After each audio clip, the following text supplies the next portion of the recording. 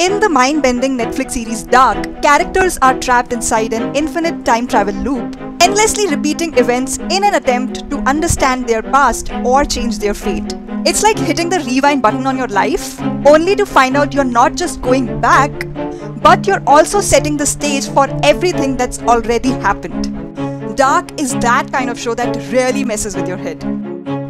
And no matter how many times you watch it, there is always something new that leaves you puzzled. But what if I told you that there is a concept in math that works in a pretty similar way?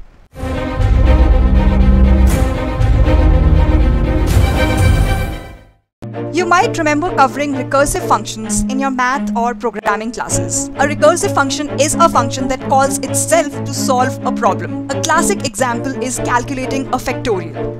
Like to find 5 factorial, you will multiply 5 by 4 factorial. In order to find out 4 factorial, we need to multiply 4 with 3 factorial.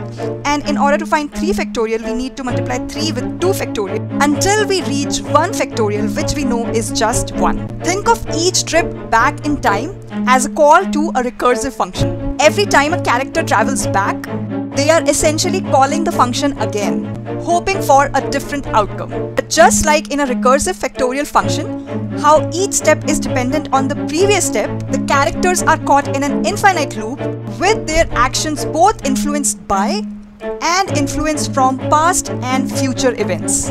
This makes me wonder, what if our own lives are similarly recursive in nature? I mean, consider this.